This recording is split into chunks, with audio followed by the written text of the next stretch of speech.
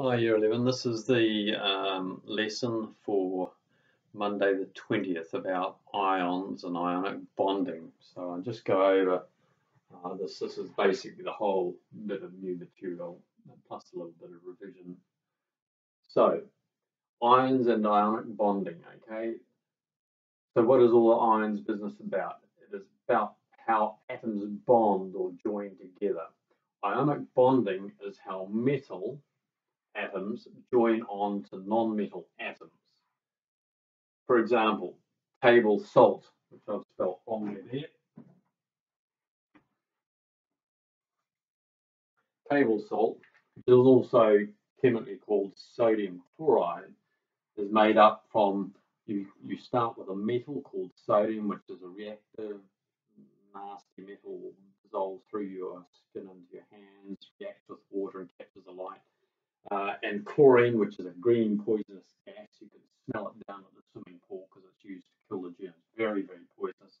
It's used to kill people in one of the wars.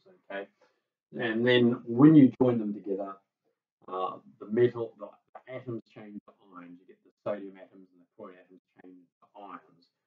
Sodium turns into a positive ion. It has a positive electrical charge of +1, and the chlorine has a negative charge, a -1. And this is what the structure of table salt looks like here. It's just now that the atoms have changed to ions, they have this electrical charge. The positive and negative charges attract each other, and they end up sitting like that. The chlorine ion is much larger than the sodium ion, and it settles down. And that's your piece of table salt, which you can't survive without salt. It's necessary for life. So over here, we have the meaning or definition of an ionic bond. An ionic bond is the attraction between positive and negative ions. That's what holds them together to make new chemicals. Now, I know from experience that a lot of you will have read over that. Yeah, I understand that. That's all good, etc. You need to go back 2 or 3 times and read that to get it into your brain to fully understand it, okay, before you go on to the next section, which is over here. Okay, so you should flick back to the start of this video and just very carefully ensure you understand every word of that. Okay, over here is the main bit of today's lesson. It is all about how and why the ions form. The last lesson we said that ions form and they give an atom a full outer shell because it's full and stable. Having a full outer or valence shell means that the particle is stable, and in nature, getting stable or losing energy is a big driving force. Okay, over here I'm going to have a look at how an ionic bond forms between a metal and a non-metal, and the metal that I've chosen is magnesium, Mg, and the non-metal that I've chosen is fluorine, so magnesium and fluorine. So before the reaction, we have a magnesium atom. It's got the configuration 2.8.2, okay? For it to get a full shell, it's easiest to have this second shell here is nice and full, and there's only a couple of loose electrons here. It's easiest for magnesium to lose 2 electrons to turn into its ion. So here in the atom we have 12 positive protons in the nucleus and 12 negative electrons over here. So we've got 12 positives, protons, 12 negative electrons. Overall, the electrical charge on an atom is 0, not positive nor negative overall. And after the reaction, the magnesium has totally lost that outer shell. Those 2 valence electrons have been gone. They've been lost to the fluorine atoms. Okay, and what is left is this lovely, hard, full outer, stable outer shell here. The electron configuration here is 2.8.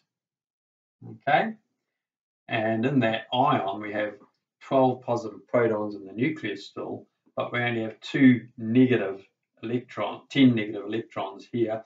So overall, it has a 2+ charge, 2 extra positives, or if you like, 2 missing negatives. The fluorine atom before the reaction is like this, 2.7. And as it says up here, nonmetals are electron grabbers and form negative ions. So this electron is grabbed by the fluorine and it gets a full outer shell because it's got 2.7, and it just needs to grab 1 to end up the full stable shell, which we see over here.